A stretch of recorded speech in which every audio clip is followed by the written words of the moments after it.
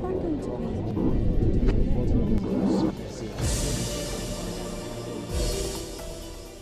She's one of the most popular members of the Dutch royal family, and while her famous hats and tiaras have grabbed the international media's attention, Her Majesty Queen Maxima of the Netherlands has walked the extra mile to shine a light on a cause close to her heart. A banker and financier by training, Queen Maxima has traveled the world as the United Nations Secretary General's Special Advocate for Inclusive Finance for Development, a mission beyond her constitutional duty as the consort of the Dutch King, Willem-Alexander. Amsterdam in Senegal's capital, Dakar. For her first trip since the COVID-19 pandemic, Queen Maxima, in her UN capacity, visits West Africa, a region she prioritizes to increase financial and digital inclusion along with financial help. Her 4-day tour began in Ivory Coast with a full schedule filled with contrasts. In the neighborhood of Abobo, one of Abidjan's poorest, Queen Maxima met and listened to some of the people she hopes to help.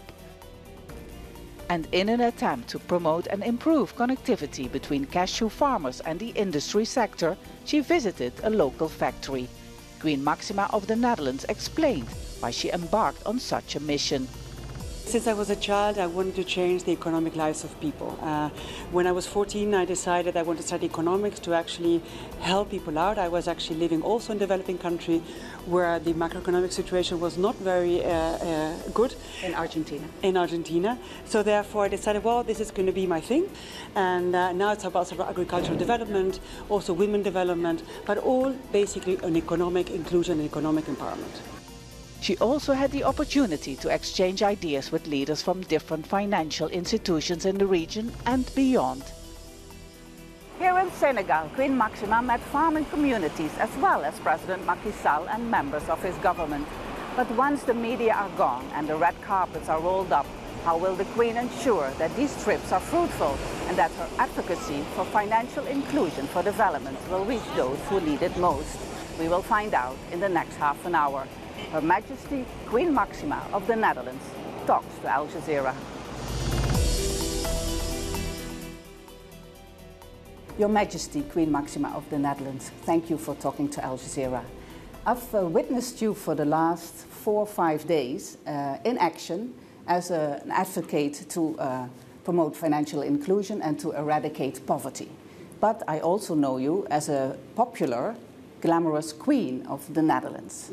Who is Queen Maxima? What role suits you best, the poverty fighter or the glamorous queen? It's all together. I think, you know, I do everything that I try to do with a lot of, with my own self, you know. Since I was 14 years old, I actually wanted to study economics, macroeconomics, because I realized in my country of birth that things didn't work for really the normal people. And since then I've had this passion, which maybe you call it glamour, maybe I call it sort of maybe where I'm born from, so this Latin American way of being, but also in a very Dutch diligent way.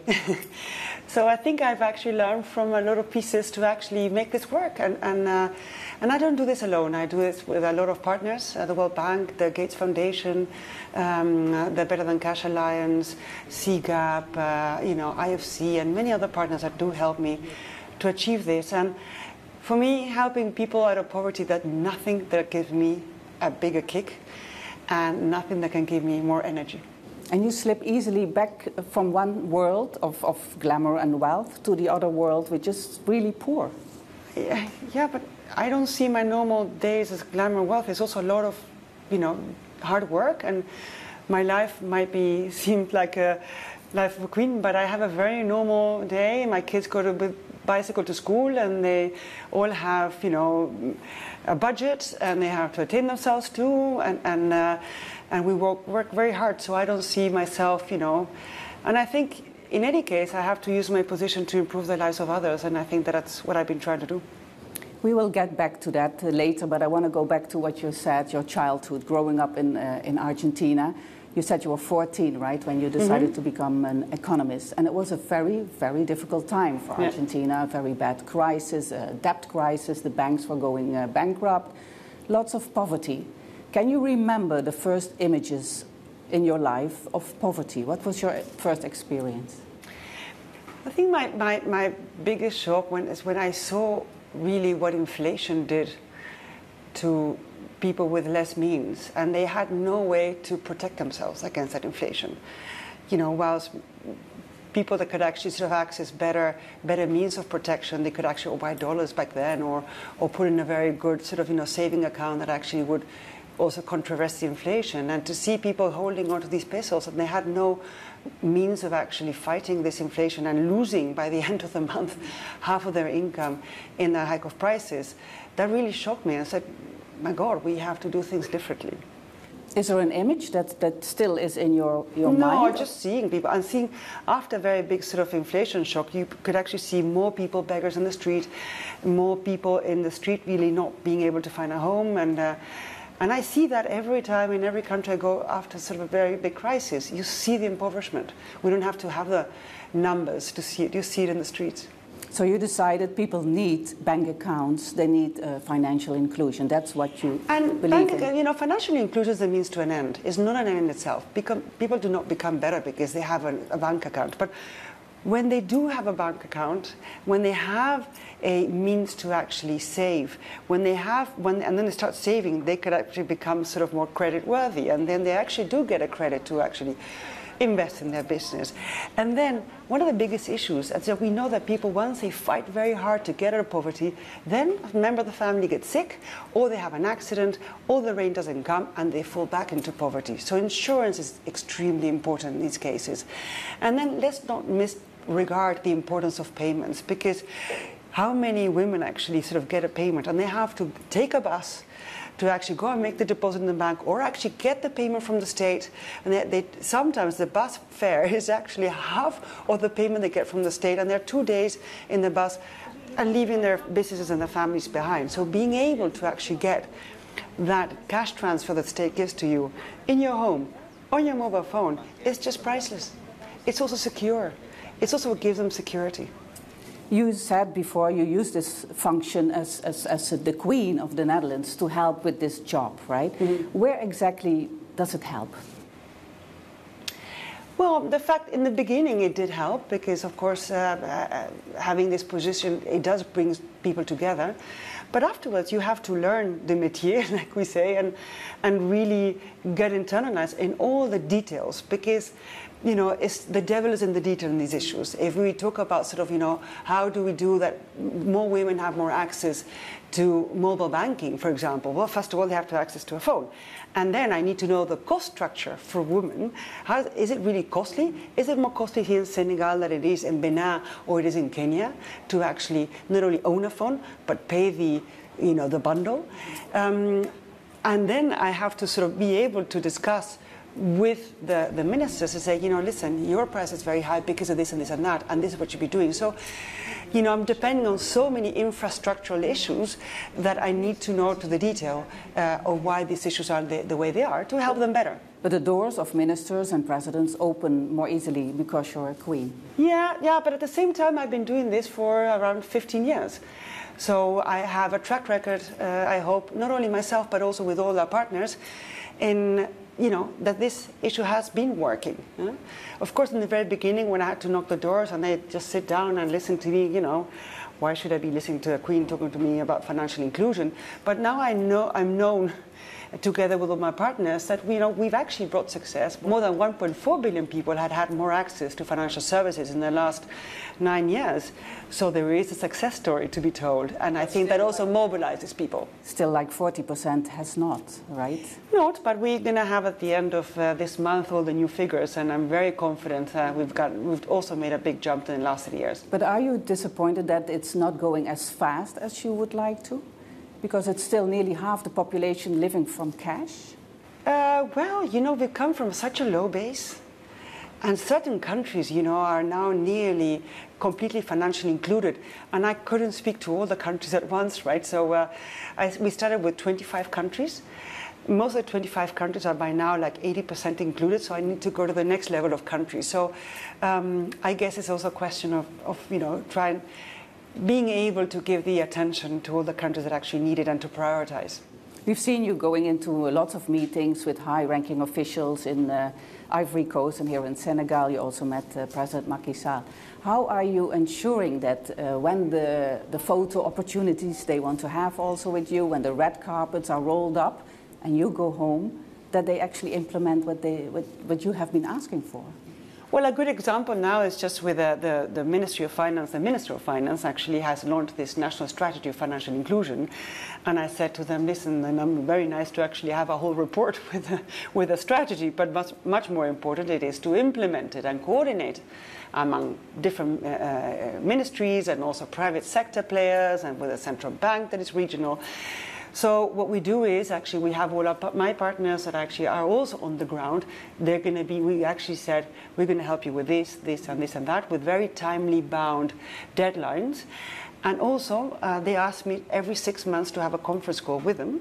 So we do that, you know, via Zoom or whatever. And so we control it, and we also give, by then I also have an analysis what has been done or not done. So I can keep on insisting. And it does work very well. I've done it with several countries, and that works very well to actually keep the rhythm and the pace of transformation. Of course, watch the whole journey, the trip that you made last week. And what I also noticed that the media reports about your trip are for a lot of percentages, maybe 80%, about what you're wearing, about the designer, the clothes you're wearing. Does that frustrate you? Well, you know, there's press freedom, so I guess I cannot say much about it. I just would, of course, I would like it to be much more on the content than it is or what I'm wearing, if that is the case. But I also see very good media, you know, covering what I'm doing and not what I'm wearing. So I prefer to focus on that. The African countries also are a bit disappointed with, for example, Western countries and Western aid. How sure are you that they actually really want to listen to a Western queen? Well, I cannot say about the disappointment. I think that, you know, that's something that is beyond my capacity to actually make an analysis of it. I think, and then it goes back to the whole question you said before. They're not only talking to a queen, they're speaking to a special advocate for the Secretary General of the United Nations. And that means they're also representing me. So those 193 member states that are actually united, the United Nations, I'm also representing them.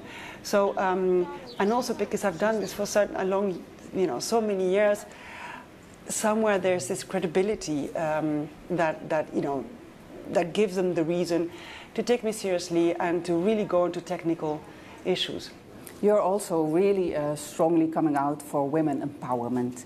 I read somewhere in your university years, you were kind of a bit of a rebel. You stood up in a theology class against a priest who said that women should serve men. And then you asked, why am I actually studying then? And you were actually removed from class. What does that say about you? I think it's pretty clear. Don't you think so? On many levels, I think it is of utmost importance to actually support women develop themselves. It is good for the women themselves and to be independent, but it's also good for society as a whole. We know that we invest in a woman, we invest in their whole families, and the kids are going to go more to school. I mean, we were in Côte d'Ivoire, and this lady said to me, when she started having this whole program in which she has savings and sort of a little bit of insurance to actually sort of put in their little companies, and two of them said, you know, my children are going to university.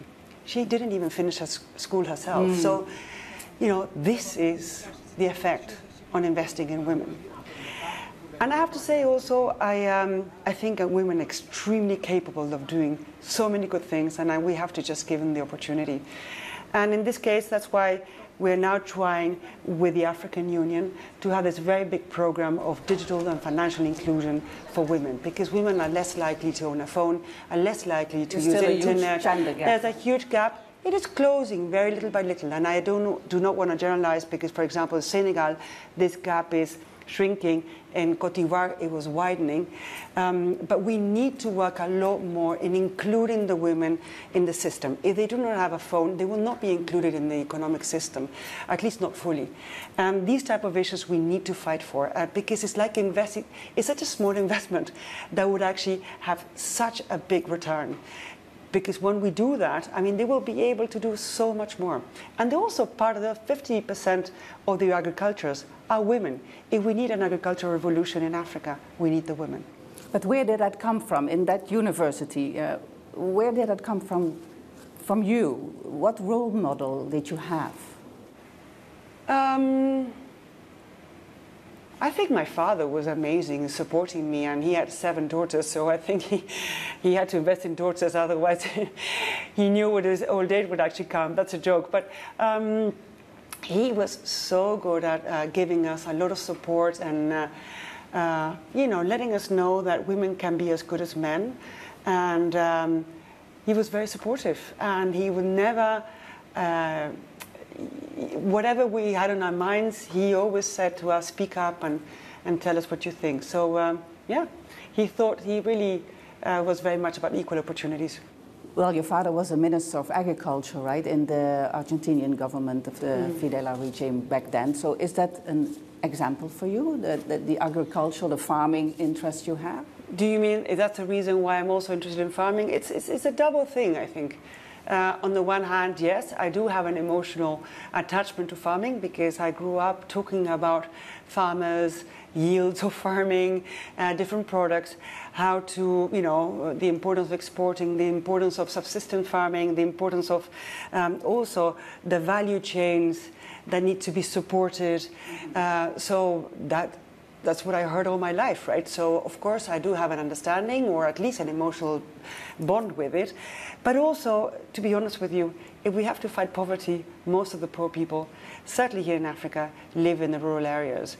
And there's the subsistence farmers that actually are really trying to make ends meet in a very tough way. And we need to really invest a lot more in farming. I mean, if we're talking about sort of increasing livelihoods, we have a deficit of billions of dollars annually to invest in food, you know, production in all its ways, from the very start to at least the transformation of agricultural products. So we need to really focus how to engage with the farmers a lot better. We have 550 million smallholder farmers around the world that are not getting the credit nor the services they need to really make that change, and we thoroughly miss it. You are in university hoping, of course, that women would be empowered in your lifetime in a satisfying way. If you look at the situation right now, for example, in the Netherlands, we still haven't had a female prime minister. And also looking at the situation here in Africa with the gender gap and women still being more in poverty than men, if you look at compare the situation. What went wrong?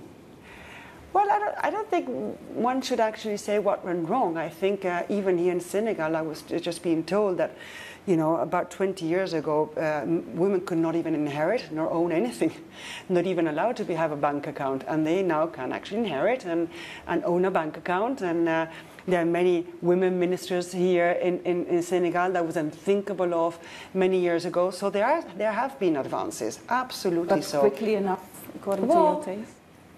I'm impatient. Of course, it's never quick enough. We always want more, but we cannot also deny that there has been advances. But of course, we need to have a lot more. Absolutely. Well, many girls, our generation, grew up reading fairy tale books about if you marry a prince, you'll live happily ever after. You are a living example, and of course, you're a modern queen with modern challenges, as you have told us. What would you tell girls who are watching this interview about this fairy tale? Does it exist? I don't think this fairy tale exists. I think it's more hard work than anything else that I've actually done. And I tell you, I was a banker in New York working 16 hours a day. So it's a lot of responsibility. And also, I think if you have this position, there's a responsibility for us to make a change somewhere. And I take it very seriously. And, you know, this is one part of what I do. Also in the Netherlands, I've actually done issues of music education, also access for SMEs to credit, which didn't exist before, try to improve the situation of SMEs in the Netherlands. I've also just launched the Foundation Mental Health for Youth. And I guess I do not stop. That's a little bit what I am. But at the same time, I think that one is in this position to make a change for the people that, surround us. Well, the monarchy in the Netherlands has also been criticized under pressure recently. In your role as the UN Special Advocate, do you want to reshape the role of a queen, for example, to show that there's more? I do not have that pretension. I don't have that pretension. I think that every person does it the way they can and according to their own abilities and according to their own talents. I hope that I've actually tried to develop some talents for myself that I can actually make a difference in certain aspects, but I do not think that one size will fit any queen. But what is the ideal queen according to you? I don't think there's an ideal queen, and every country has a different system. And as time changes, my daughter will actually do it in a different way than I have done it. So I don't think. I think the only example one can actually give is to really go for what you love and what you really makes you happy and gives you energy. Because by doing that, you will actually make a difference. You in the beginning we asked about the two different roles that you have, and they're from different kinds of worlds. I'm just wondering, what experience do you have as a special advocate that really has touched you the most? Maybe on this trip or maybe in previous trips? No, what has touched me the most is to see the effect that this work has actually had on people and in their lives.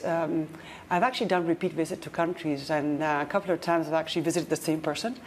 I've done that in Bangladesh and also in a couple of other places. And to see that this woman that had just one employee and was barely making ends meet, and I go there 4 or 5 years later, and I see she has like 12 employees, and she's like, the person in the whole village that is actually helping the village elder, and she's a woman. That really encourages me to do all the work that is needed. And I know there's just so many more examples like that. And you sometimes take them home with you, that you think about the stories and... Yeah, absolutely. Well, I do, and I always have pictures, and I have my albums with all the clients I've actually met, and so that is really very nice. And I know, and I follow all the projects that I've actually visited. I try to follow them, and some projects didn't actually materialize, or they were not that successful, but the great majority have been. And I think that is really what gives me the energy and to do this work. Yeah, you're a trained economist. You were working at a bank before you met your husband. Have you ever imagined, if you would have not met the Crown Prince and have become a queen, how your career would have been? Yeah, I don't think it would be, because the reason why I got into this is because I actually, before I met my husband, I started helping some friends on microfinance. And that was back in 1998, I forget the date. So it was because of that I was actually asked by the UN, because a couple of people in the microfinance world that actually asked me sort of to start developing my ideas on the UN. So, and I was very enticed by it. So I would have imagined that I would have actually continued with that. How difficult was it to combine it? Because as we said, it's a more than full-time job you have in the Netherlands. You do a lot. Promoting music in school, as you said, mental health issues, and then this whole big job. Well, as I said, I don't do it alone. I have a fantastic team in New York that actually helps me out. Also, somebody helps me in the Netherlands.